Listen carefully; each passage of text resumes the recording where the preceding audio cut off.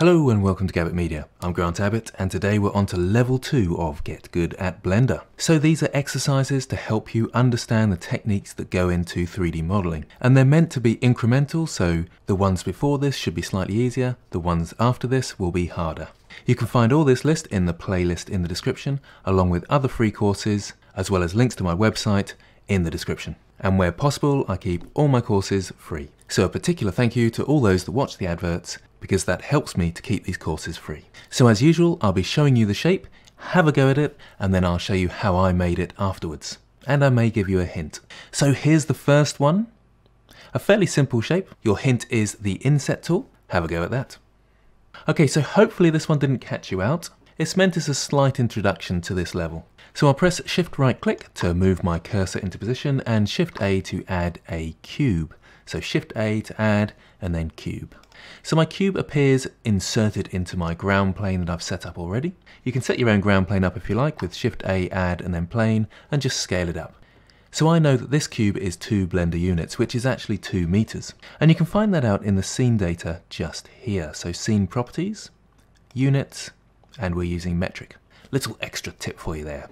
But also you can press N on your keyboard and go to item, and you've got the item properties here. So I know that this is 2 meters by 2 meters by 2 meters. So I know that this is inserted into the ground 1 meter because it's directly in the middle. So I can press G, Z, then 1 and move it exactly above the floor. So it's touching the floor perfectly. A few small hints there. Hopefully they're helpful to you. Okay, I'll press full stop on my numpad or period key on the numpad if you're in America. And that will zoom into my object and then into edit mode with tab. You can also go into edit mode up here. With face mode selected, you can press 3 or press face mode up here. I can select that top face and press I to inset. So I to inset will create this tool and it will only go inwards and it should be uniform, so all these faces should be the same size. Then I can press E to extrude and pull it downwards, I to inset and pull it inwards, and E to extrude to pull it upwards. It's surprising how often that catches beginners out, understanding how to create these sort of crevices. There are different ways of doing it as well, but I find this is the easiest. Okay, so hopefully you're comfortable with that. Let's go on to level 2. Okay, so here is level 2, basically a wheel. And my tip for this one is do remember to mirror. Have a go at that.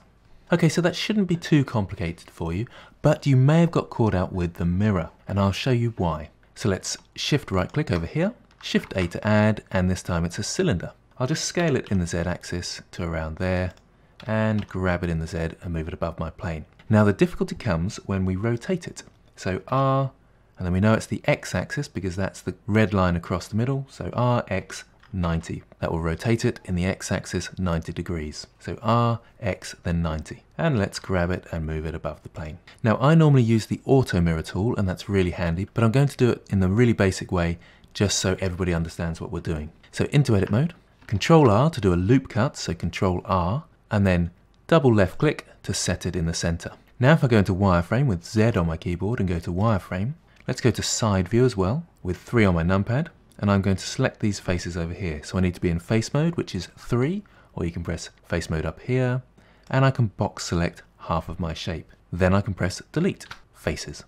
Okay, so I've got half a shape and my pivot point is in the center. I notice I call it a pivot point, that's what many other programs call it. In Blender it's called the object center, and that's where we're going to mirror around. So if I press the mirror command here, so if I go to my modifiers here, and then add modifier, mirror modifier. Now I've added a mirror modifier, but nothing's happening. And this is where we've got to look, in the axis section here, and it's mirroring in the X axis.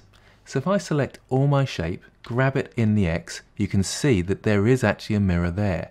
And you can see it is mirroring. I'm going to right click to cancel any movement there. So let's change the axis to the Y axis. So I'll untick the X and tick the Y. And it's still not showing. I'll press G to grab, and you can see it is mirroring, but it seems to be mirroring in the Z axis. So this is all very confusing. I'll right click so it goes back to where it was. Let's try the Z axis. And that one, let's just go to solid mode, is working nicely.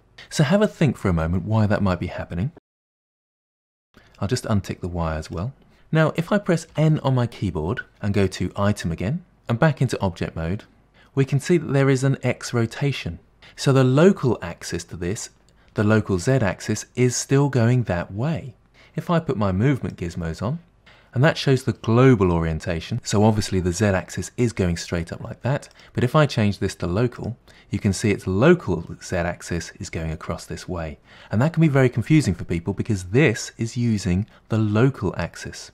We can actually reset our location. If I'm in object mode, so I'm already in object mode, and press Ctrl A, I can apply the rotation.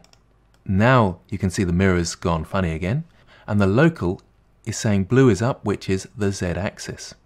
I'll change this back to global now, and I'll go back to my normal select box. And I'm going to change this to the Y-axis. So it's mirroring on the Y-axis now, which is going across this way, which we can see from our Cartesian coordinates up there. Okay, so hopefully that wasn't too long-winded for you. Now we can go into our shape and do similar things. So Ctrl R here to set a loop cut, and 3 to go to face mode, and Alt left click on one of the lines going across to select this face loop. So I'll Alt left click on one of those lines to select all those and scale them up. And that creates that sort of curve. You could go further and go to edge mode with 2, select that inner edge loop and scale that up as well with S. And you've got more of a curve. And finally we've got that inset here. So interface mode with 3, select that face and I to inset. Now something strange is happening. Remember I said about the Inset Tool being uniform? Well, that does depend on the object scale. So let's go back into object mode and look at our item again, and you can see I've changed the scale. So I need to reset the scale in order for that inset to work properly. I'll just undo what I've done and go back into object mode, Ctrl A and set the scale back into edit mode and I to inset, and you can see it's insetting uniformly, or how we'd expect it to. Then I can press E to extrude and pull it in. Okay, so there was a few things to catch you out there, but the most important thing to remember is for things to work properly, it's a good idea to set your rotation and set your scale, then your modifiers and your tools won't do unusual things. If in doubt, go to object mode and make sure your scale is set to 1 and your rotation is set to 0. Okay, so there was a fair bit to catch you out there. If that was difficult for you, then try and have another go from the start to really embed those ideas. Anyway, on to level 3. So here's level 3. Your hint is use the bevel command, but I have started with a sphere. Don't worry if that's confusing, just have a go at the shape anyway. Okay, so let's bring our cursor to the side again, shift right click, shift A to add, and let's add a UV sphere. I'll press GZ1, so grab in the Z-axis 1, and in this case 1 meter, and press enter. Let's go into edit mode, and I want to extrude this top section here. So let's press Alt A to deselect everything, make sure I'm in face mode, 3 on my keyboard, and C to circle select is probably the easiest way, and then I can just paint the selection, so C to circle select.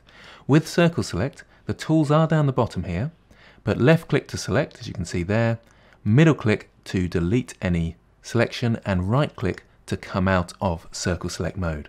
At this point I can go to side view and extrude upwards to about there. Now I've got this problem at the top that they're not all flat, and I need them to be flat so it's a bit easier to control. An easy way to align all these faces so they're flat in the Z axis is scale Z0, and it flattens the ball out and takes the medium point. So you can see this outer edge loop went up slightly and these inner faces went downwards. Now there's a couple of ways we can do the top. The quickest way, but slightly confusing to some, is to press E for extrude, scale it out, and that looks a bit odd, that's why it catches a few people out, and then E to extrude again and pull it upwards. I'll undo that because there's another way. I can just E to extrude upwards, and then whilst in face mode, select this face loop by selecting an edge going across, then E to extrude, scale it, but you can see it's scaling upwards as well. We want to press Shift Z to stop it scaling in the Z axis. So Shift Z or Shift whichever axis you don't want to scale in this case. And about there. Lastly, let's select that edge loop going across there and scale it inwards. And then interface mode again, C to circle select, so we can select this group of faces here, right click to come out of that mode, and E to extrude downwards. Now why I've said the bevel command is you can see this has a slightly tapered or smooth transition into the neck of this bottle, or potion bottle perhaps. So let's go into edge mode with 2, Alt left click on that edge loop and Control B. And then we got that nice smooth transition, and we can use the wheel if we want to make it even smoother. And there we go. Okay, hopefully you're keeping up. Let's try level 4. Okay, so this looks like a bit of a monstrosity. Now I want you to try and do this without using the mirror. And your tip is Extrude Individual. If you're not sure how to get there, instead of pressing E to extrude, try Alt E to extrude. Okay, so hopefully that wasn't too confusing. Shift right click to move my cursor across to this point, and Shift A to add a cube. GZ1, grabbing the Z axis one, and it's perfectly on top of my plane. So let's do this top section first. Into edit mode, 3 to select face mode, and select that top face. I to inset, and it's doing it nice and uniformly because my scale is set to 1, and around there. E to extrude to pull it down, I to inset again, E to extrude to pull it up. Now obviously I want to inset again, but I'm going to show you that you can press E then S, which is the same as the inset, but you can pull it outwards as well. But there's E then S is the same as inset, but you can go beyond the boundaries. E to extrude, I to inset, E to extrude. Okay, so we've got that weird thing in the middle there. Now I've got to try and extrude each of these out, and that's why I'm saying Extrude Individual. So still in face mode, which is 3 on your keyboard, you can Alt left click on one of these edges going across here to select that face loop across there. Now if I press E now, it extrudes them all together. So I'm going to undo that. But if I press Alt E, I get this menu, and I can extrude individual faces. And now, when I move my mouse, it will extrude out those faces individually. So I can get to that point nice and easily. So Alt E, a useful command. Let's select these top faces now, and press I, and we've got an inset. Now do bear in mind you do have controls down the bottom left here. So if I bring up this hidden panel, you've got lots of options here, and sometimes that can help you out. They're not necessary in this case, but bear that in mind for future episodes. Lastly, E to extrude, and pull all those down. Okay, so there we have it. Hopefully this wasn't too big a jump. Do let me know in the comments below how you're getting on. Lots of people said they're too easy, but this is meant to be for beginners, so you can wait for the later levels. Thanks for watching, and I'll see you next time.